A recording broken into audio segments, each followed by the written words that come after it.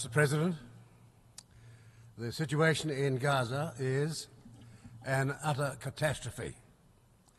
New Zealand condemns Hamas for its heinous terrorist attacks on 7 October and since, including its barbaric violations of women and children. All of us here must demand that Hamas release all remaining hostages immediately. At the same time, the facts on the ground in Gaza are absolutely clear. More than 32,000 people have been killed. Millions have been displaced. Warning rings in our ears that famine in Gaza is imminent.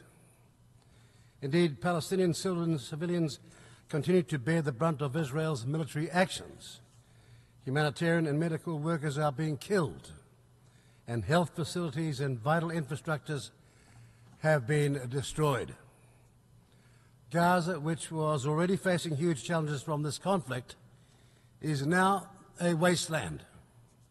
Worse still, another generation of young Palestinians already scarred by violence is being further traumatized. Since the start of the current crisis in Gaza, the veto has been used 5 times to prevent the Security Council from acting decisively. This has seen the Council fail in its responsibility to maintain international peace and security. New Zealand is a long-standing opponent of the use of the veto. We have actively supported the veto initiative from its inception and remain a proud proponent of Resolution 76/262. New Zealand welcomed Resolution 2728, which demanded an immediate ceasefire for the month of Ramadan, leading to a lasting, sustainable ceasefire. We call on all parties to this conflict to comply with Resolution 2728 without delay. We acknowledge Israel's belated announcements that will allow more humanitarian aid into Gaza. Israel must do everything in its power to enable safe, rapid and unimpeded humanitarian access. Israel cannot now be under any misconceptions as to its legal obligations.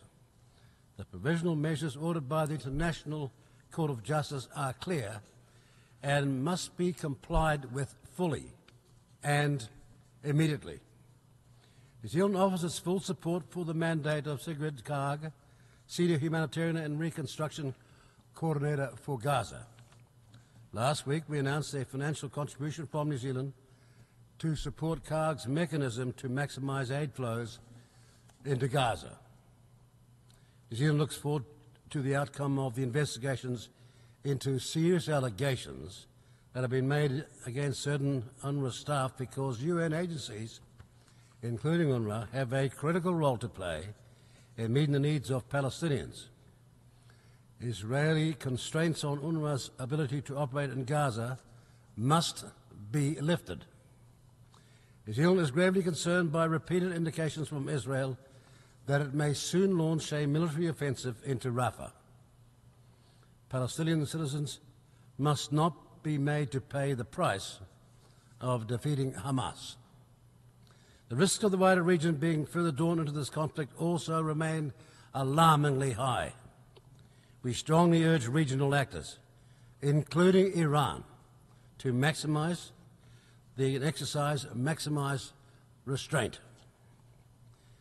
Israelis and Palestinians deserve to live in peace and security. There is overwhelming support in the international community, including from New Zealand, for a 2-state solution.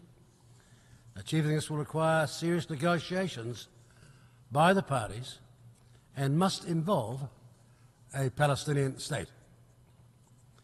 We do not accept that Israel can achieve peace and security while taking more and more territory intended for a future Palestinian state. This misguided notion must end. Building and expanding illegal Israeli settlements in the occupied territories and the forcible displacement of Palestinians from Gaza imperil the two-state solution, which remains the only blueprint for peace that we have. Thank you, Mr. President. I should like to thank the distinguished representative of New Zealand for his statement.